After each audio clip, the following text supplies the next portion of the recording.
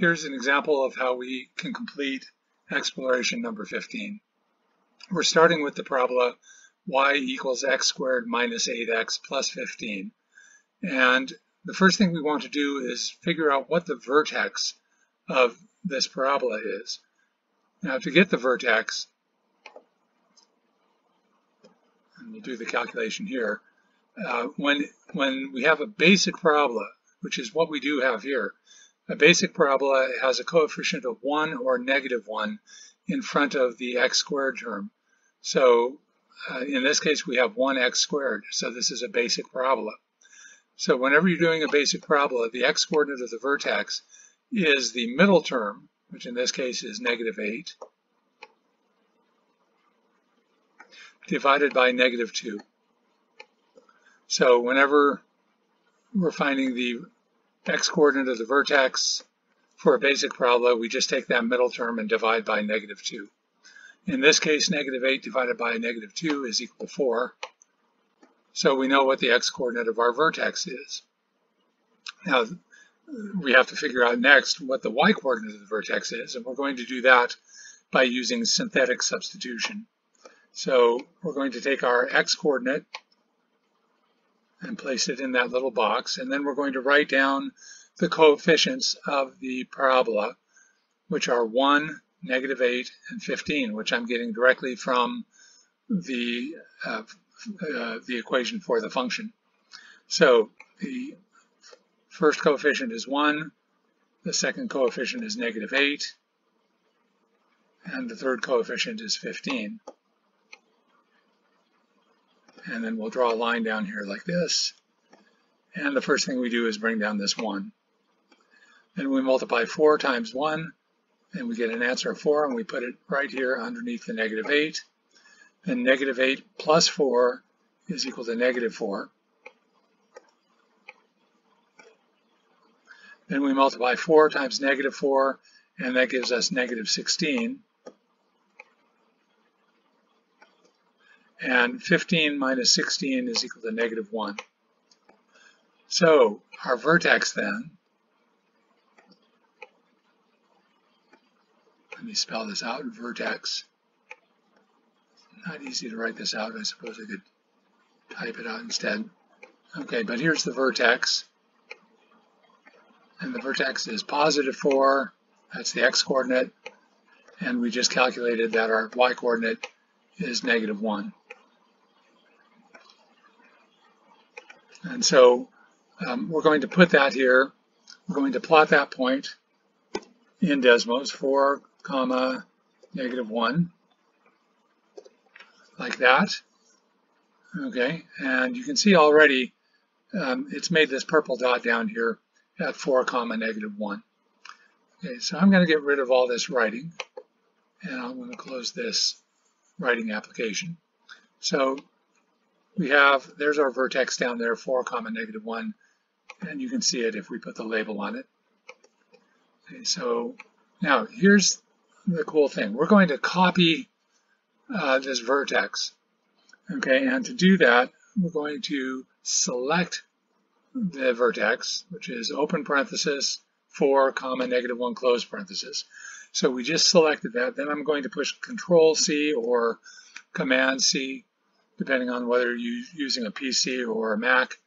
And then I'm going to paste this twice, Control V or Command V. Okay, so we've plotted, what we've just done is we plotted the vertex 3 times. Okay, but now we're going to use the pattern I taught you earlier today for graphing the basic parabola, which is starting from the vertex, you move over 1 and then up 1. Then you move over 2 and up 4, over 3, up 9, over 4, up 16. In other words, what we're doing for every horizontal distance that we move, either to the right or to the left, we take that distance and square it, and that gives us the number of units that we're going to move vertically to plot this. So in here, in our vertex point, we're going to add 1 because we're moving this one. We're going to move to the right. We're going to move 1 to the right. You can see it's already plotted the point 5, negative 1. But then we're going to take that 1 that we moved horizontally and square it, which is 1 squared is 1. So we're going to add 1 to the vertical component, or the vertical coordinate also. So you see that black point just moved up. Now we're going to do the same thing, only this time we're going to move to the left.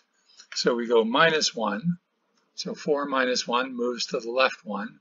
And we square -1, and we get +1. And we add that to the y-coordinate. So there are our two first points for our parabola. Okay, so then I'm going to paste the vertex again twice. This time we're going to move 2 to the right. We're also going to move 2 to the left. Okay, and when we move 2 to the right or 2 to the left, we square 2, that gives us 4. So we're going to add 4 to the y coordinate. And we're going to do that for both of those points, and you can see that we get corresponding points on our screen here. Okay, then we're going to do it again for 2 more points. This time we're going to move to the right 3. We're also going to move to the left 3. So move to the right 3, move to the left 3. 3 squared is 9, and that tells us how far we're going to move vertically. So +9. And we get 2 more points on our parabola. I'm going to paste 2 more points. We're going to do this until we finish 5 to the left and 5 to the right. So in this case, we're going to move 4 to the right, and we'll move 4 to the left. 4 squared is 16, so that means we're going to add 16 to the y-coordinate. Okay, and we'll do 2 more points and then call it a day. So for this one, we're going to move 5 to the right, and we're also going to move 5 to the left.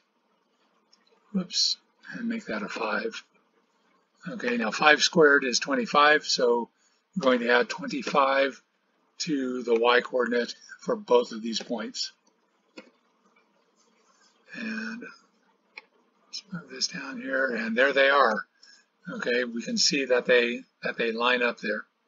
Okay, now these points will be on our parabola, or so we think. Well, let's go and check that by showing our parabola. So I'm going to show the parabola, and booyah grandma, there you have it. You can see that on our parabola we have each of the points, and we can label them too. We can label each of those points. This is one of the cool aspects of Desmos.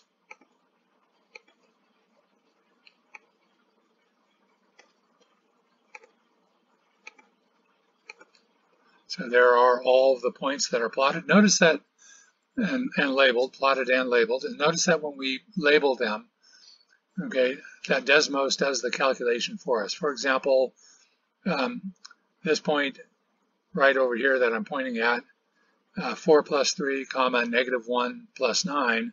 Well, 4 plus 3 is 7, and -1 plus 9 is 8. So that is the point 7, 8, which you can see right over here is 7, 8. Okay, and then down here further, 4 plus 5 is 9. -1 plus 25 is 24. So this point down here should be the point 9, 24. And lo and behold, there it is up here on our parabola. So again, this is the method that you're going to use to complete exploration number 15. Hope you enjoyed this.